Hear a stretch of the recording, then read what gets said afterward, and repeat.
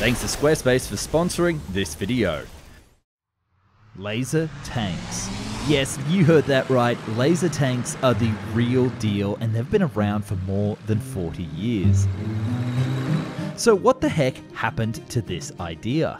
During the peak of the Cold War and Reagan's Star Wars initiative, the Soviets actually developed sci-fi-like weapons under the veil of absolute secrecy, and the results were several iterations of tanks with weaponized lasers. But their actual combat use and the story behind them might not be what you expect. Let's shine the light on yet another insane Soviet project, but one that actually came to life.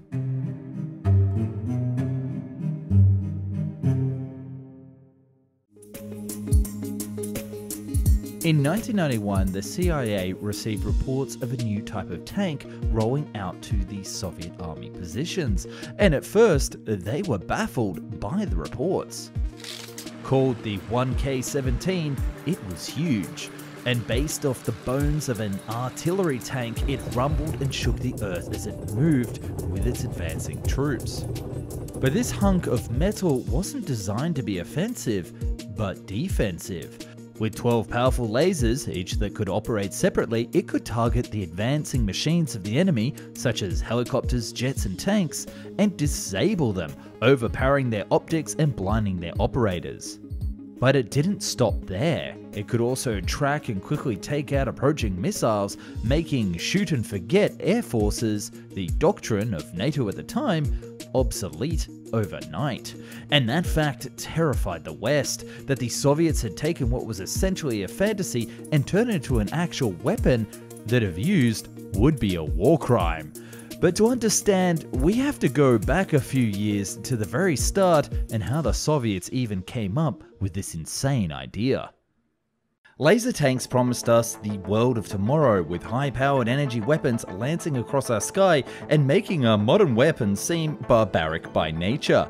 Whilst that future never happened, some futuristic technology did eventually come our way, and one of them is the incredible Squarespace Fluid Engine. And oh boy, Squarespace is the best web builder that you can use today, with their best-in-class website templates and the ability to customize every single design detail with reimagined drag-and-drop technology for both desktop and mobile, so you don't have to make two sites.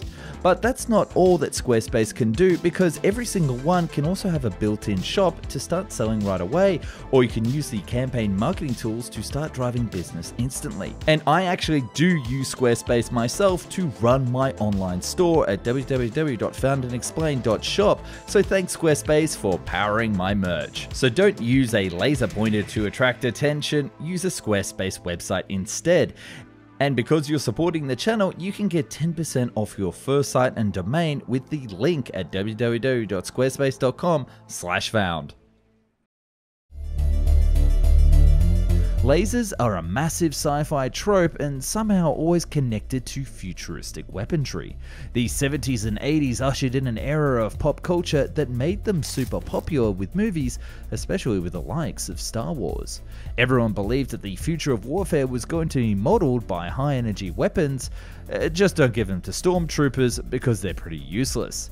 Whilst it was fiction in America, the Soviet army was hard at work at making it reality, developing the actual laser tanks. And to the shock of the US, they had no idea what they looked like or what their overall purpose was. And this was quite the curveball.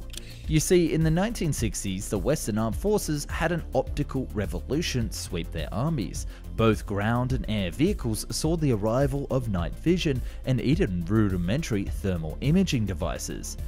Unable or unwilling to keep up, the Soviets started taking a different approach to this new technology, countering it by using powerful lasers to disable the optics and take out the operators using them. And I mean, take out for good. Thus, in the early 1970s, a scientific development center named the OKB Radunga was created in the secret city of Vladimir 30. I swear to God, this is not a plot of a James Bond movie, with the main goal of developing high-energy weapons. By 1978, it was turned into the NPO Astrofizika, or Astrophysics, helmed by chief designer Nikolay Ustinov, none other than the son of the defense minister Dmitry Ustinov. So as you can guess, money wasn't the issue and the plan was full steam ahead. And again, it really does sound like the plot of a James Bond movie.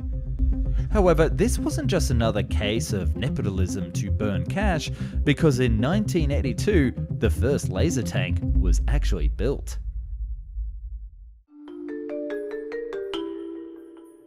Called the 1K11 Stiletto, this was based on an engineering vehicle and had a powerful single laser emitting turret on top of it. Its main purpose was to detect glare of enemy optics at long ranges and automatically emit a laser to counter them. This would fry any optic on a vehicle, helicopter, or even a laser guided missile in a range of several kilometers. But the turret of this vehicle was very slow, and even though it officially entered service in the Red Army, it soon followed by another improved design. The SAG-VIN was based on the Sheikah chassis, and it featured a radar and a much more powerful laser emitter with a range of up to 10 kilometers. It could work against either targets detected by glare or radar, and it was so strong that not only optics would be fried, but also the retinas on the pilot's eyes or tank crews, blinding them and preventing them from doing, well, pretty much anything. And this, children, this was a war crime.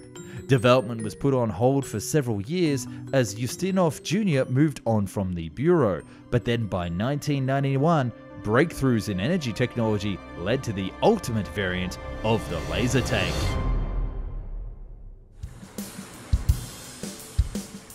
This new vehicle was based on the 2S19 Mr. S chassis, a self-propelled artillery vehicle with a massive turret, and this was for a very good reason. You see, the flaw with the previous iterations was that it was just one laser and it could only emit on one frequency. So the Americans could get their hands on this frequency, add a simple filter over the optics, and block that frequency and make this weapon completely useless. So that's why the 1K17 featured not one, but 12 different channels, making any countermeasures obsolete. They could also operate autonomously, engaging in several targets at once and switching at a moment's notice. Apart from the 12 lasers, it also featured a target detector and night and thermal visions for the crew. Thanks to its large vehicle turret, it could accommodate all of the electronics, and even more importantly, the generators that could power this extremely hungry machine. And this is where it starts to get a little bit wild. Myths floated around that a massive 30 kilogram ruby crystal was a conduit for the high energy beam, but that's totally nonsense. And probably a YAG laser technology was used, which was outside the visible spectrum, operating in the infrared spectrum, so you wouldn't even see the tank operating until it was too late, and then you couldn't see it all. And yes, the 1K17 laser was probably strong enough to damage or completely destroy retinas of the pilot or vehicle operator, which again is against the Geneva Convention. The Soviets would also add a machine gun on top, but there wasn't any real protection because this sort of vehicle would definitely not go into direct combat, but rather stay behind and play a supporting role. There is information out there to suggest that during the testing of the laser, it once knocked out a helicopter's optical system at a range of 6 miles. Sounds pretty wild, huh? Well, there were several issues with the design. First and foremost, even with the 10+ kilometer range that the previous vehicle had, it would need it to be 10 kilometers unobstructed. And in a real combat scenario, that's not going to happen. There'll be trees, mountains, and even dust that would be an obstacle for the laser beams. And with thermal optic technology getting better and better, the vehicle emitted heat like crazy. Modern tanks would spot it and engage at extremely long distances. And as ATGM switched from laser to radio guidance, it would have a hard time defending against threats in any slightly mountainous terrain. Yikes. And also, part of the design flaw was that it could only fire the lasers in the direction that the turret was facing. And as we know with the T-90 that Russia uses today, it's not in a very effective way in combat. And last but not least, this sci-fi laser tank came at the wrong time. With it being built in 1991 and entering service in 1992, there was absolutely no money for crazy projects because the new post-Soviet Russia, well, was falling apart financially. With the collapse of the Soviet Union, the development of the tank was abandoned, as the development and manufacturing of the laser projection system had become too expensive and unnecessary. It truly was the second most expensive tank ever built, technically behind the NASA crawlers used to carry the shuttle at Cape Canaveral.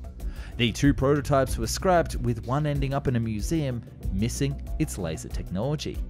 But this vehicle is still listed in service with the Russian army, and it was never removed from its top secret list of projects, with the Russians even today guarding its technology fiercely. Why? The Soviets would develop another laser weapon called Aklavon and tested it in the 80s on ships. This was the same laser from the second laser tank, but it served a different purpose, defending the ships against the missiles at the time. However, the Russians wouldn't stop there. They would then develop a Cold War airborne laser platform on the Beriv A-60. It would have a top secret use, which we'll do a video about it into the future. Lastly, the Soviets would also use the laser technology under a program called Sokol Echelon. This would be an airborne laser that was used in 2009 to illuminate a Japanese satellite without damaging it, and do so successfully. The idea behind it that it would be used to not shoot down satellites, but to blind them, just as the laser tanks were purposed to do. This would explain why the Russians have been so coy about revealing any technical data about its laser tank projects. And that's why I don't have any information about just how powerful these lasers were on the tank. Have the Russians actually developed a secret superweapon and simply put it on ice until an all-out war against everybody? Or is it yet another Cold War era project that will only live up in a book or movie, or a Found and Explained video adaptation at some point?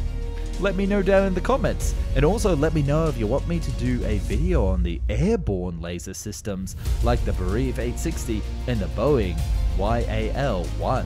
Regardless, I hope you enjoyed this one, and be sure to subscribe for more interesting projects that will continue to bring you on Found and Explained.